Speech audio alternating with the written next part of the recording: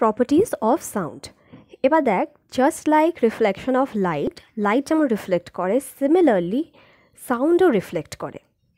The wavelength of sound waves ranges between about 2 cm to 20 meter, which is much larger than light. So for reflection of sound wave, we do not require very smooth reflectors as required by the light wave. Eta ekta distinction. A brick wall, a hillside, or a row of trees can serve as a reflector of the sound. Again, a small piece of mirror can serve the purpose of a reflector of light, but a reflector of sound must be a few meters wide. Otherwise, sound wave follows similar laws of reflection as those of the reflection of light. The laws of reflection of sound are important. The angle of reflection is equal to the angle of incidence. Remember, যেমন angle of incidence in case of light is equal to angle of reflection. Sound ক্ষেত্রেও same. The reflected sound ray, the incident ray and the normal at the point of incidence on the reflecting surface lie in one plane. Same. Lighter ক্ষেত্রে যার law আছে, soundের ক্ষেত্রেও laws of reflection same. তাহলে we can prove these laws by a simple experiment. A wooden drawing board is taken and placed vertically on the table as shown in the diagram. Two tubes A and B are placed on the table as shown. A wooden screen held vertically as a partition between the tubes is kept. A clock is put near one end of tube A. The tick-tock sound of the clock cannot be heard when we place our ears on the other side of the board. But when sound of the clock after being reflected by the drawing board enters the tube B can be heard on placing ear on other side of the tube B. It is found that sound heard at B is maximum when the tubes A and B make equal angles with OC. That is, the angle of incidence is equal to the angle of reflection.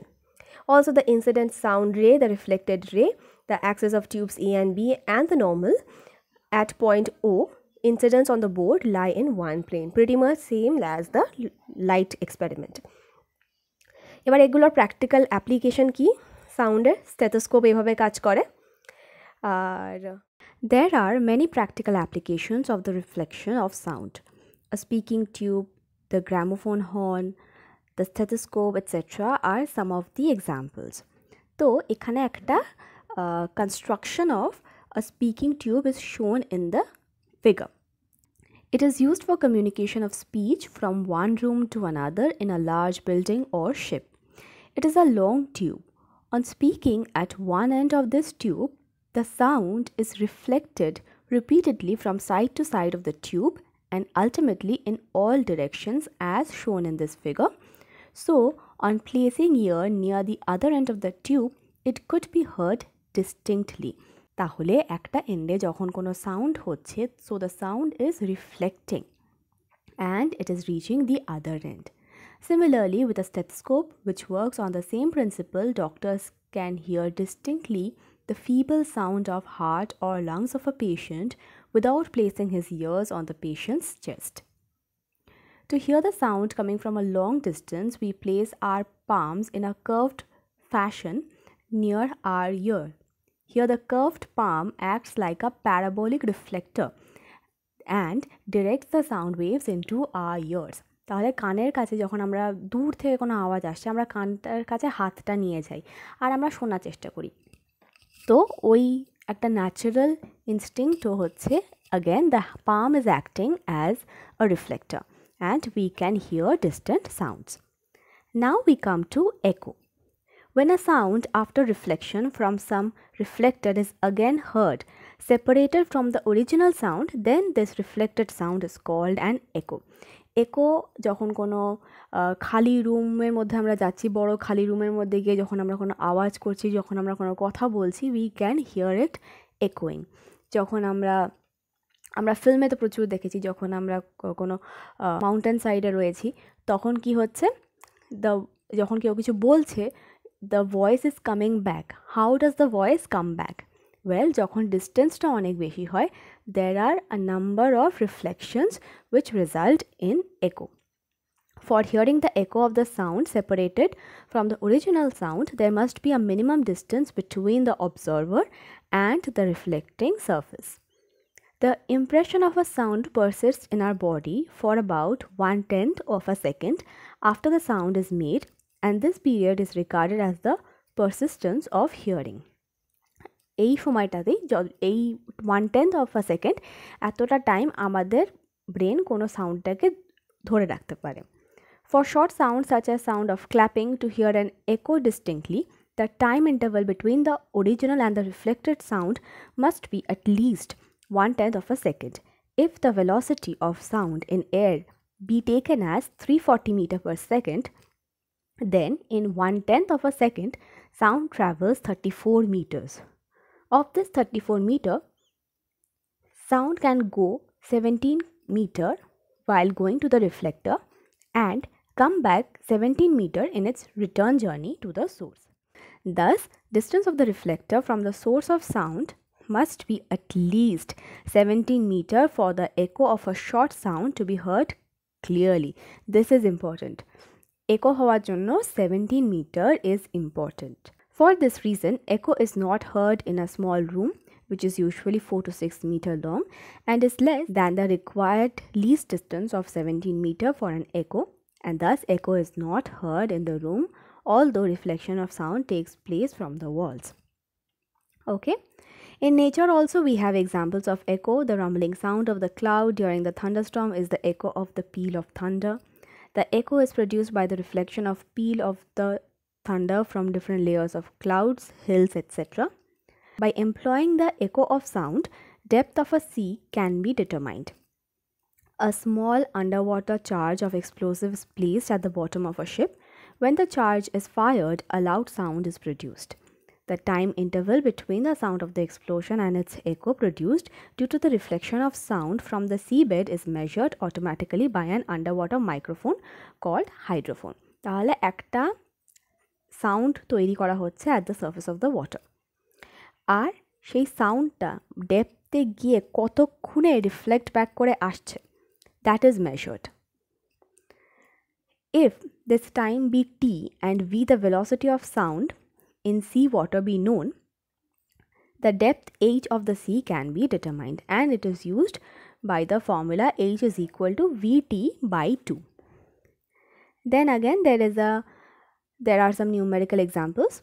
Calculate the minimum distance between listener and the reflector for hearing distinctly the echo of an inarticulate sound if the velocity of sound be 340 meter per second.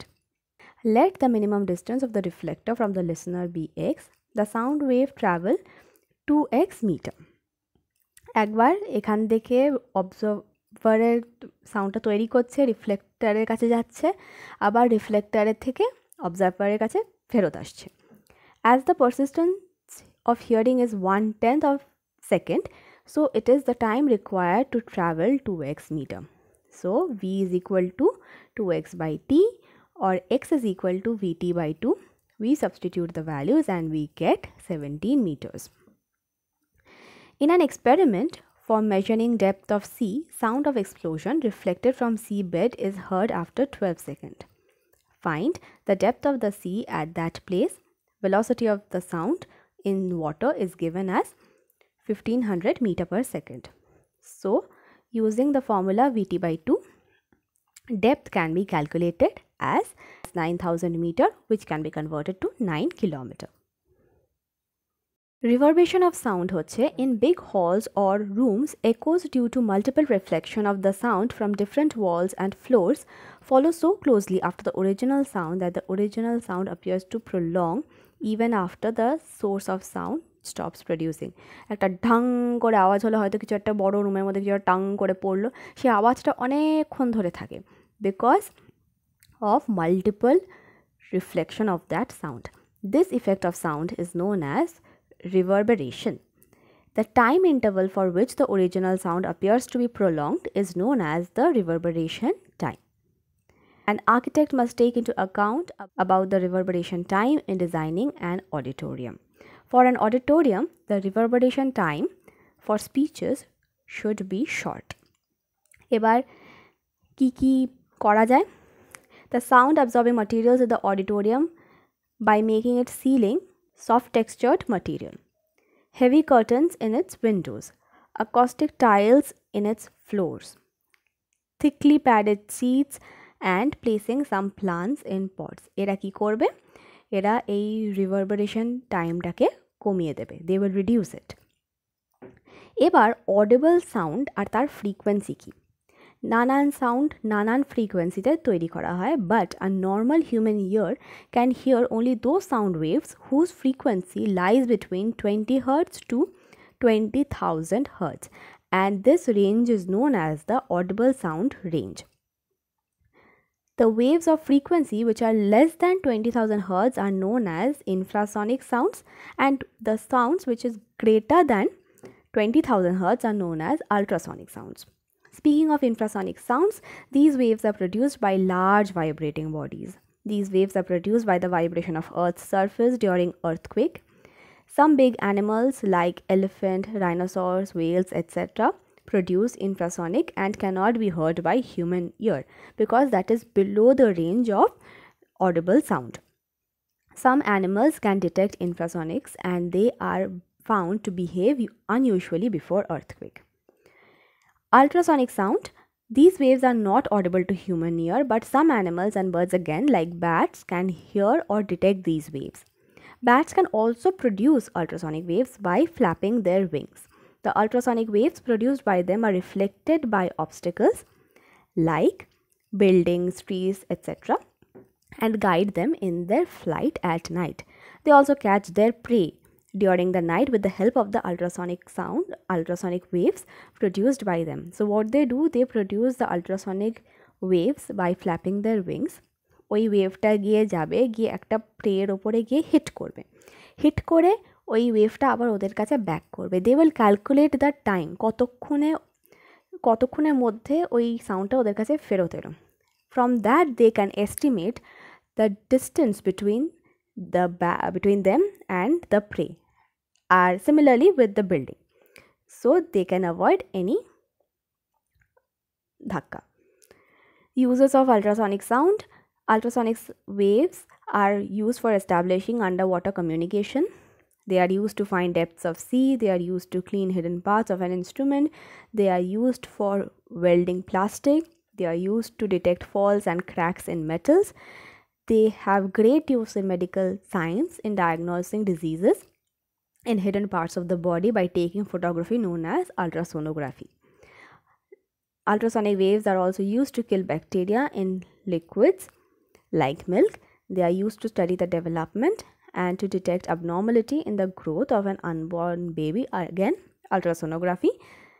They are also used to find image of heart by the process known as echocardiography. Now we come to something which is known as sonar.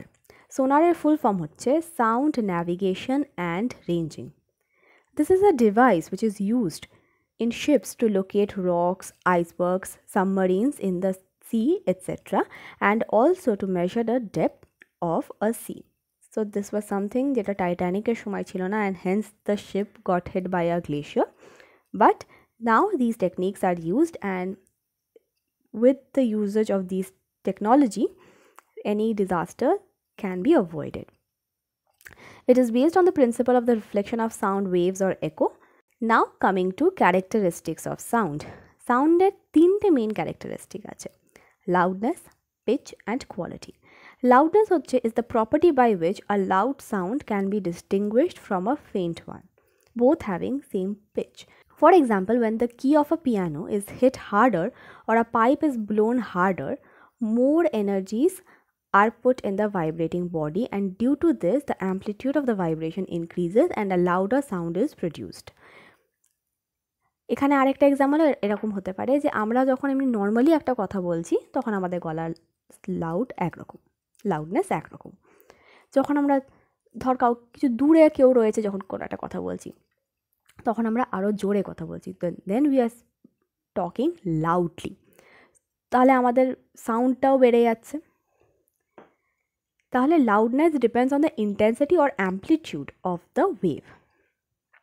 It may be noted that loudness is not the same as intensity. Loudness is not a measurable quantity, only a sensation, while intensity can be measured.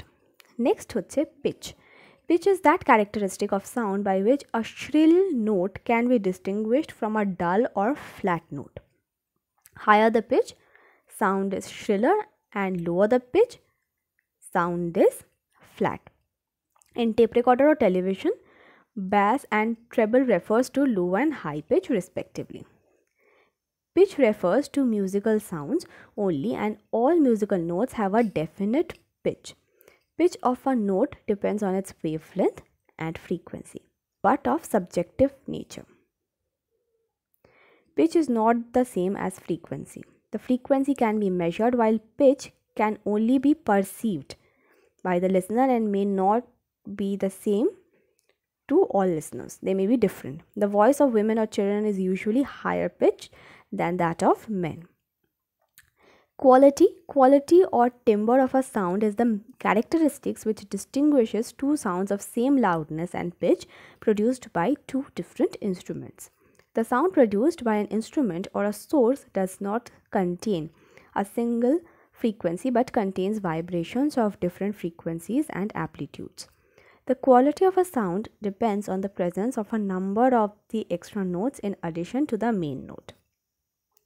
We can easily distinguish between sounds of same note produced by a piano or by a sitar or a flute. We can easily identify that. Each person has his characteristics, waveform, and so we can recognize the sound of a person without even seeing them. This is again the quality that distinguishes the person. Now we come to human ear and mechanism of hearing sound. তাহলে এখানে আমাদের human ear এর diagramটা দেওয়া আছে. The ear converts pressure variations in air due to audible frequencies into electrical signals that travel to our brains through the auditory nerves. তাহলে এই sound waveটা যেগুলো ঢুকছে, এই ওয়েভসগুলো যেগুলো ঢুকছে সেটাকে ইলেকট্রিক্যাল সিগন্যালে কনভার্ট করা হচ্ছে, which is reaching our brains. কিসে করে ব্রেনে রিচ করছে? By the auditory nerve. The different parts of the human ear are the outer ear, which we see is called the pinna, যেটা আমাদের কানটা বেরিয়ে আছে সেটা হচ্ছে pinna, and collects sounds from the surroundings. This collected sound passes through the auditory canal, at the end of which there is a thin membrane called the eardrum or the tympanic membrane. The sound travels through a series of compressions and rarefactions through the medium.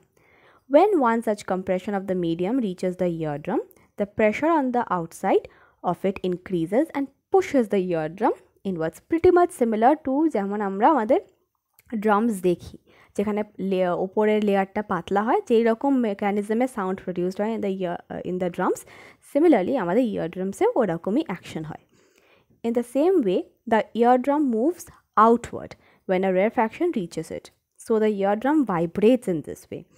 These vibrations are amplified a number of times by three bones named hammer, anvil, and stirrup in the middle ear, which transmits this amplified pressure variations received from the sound wave to the inner ear.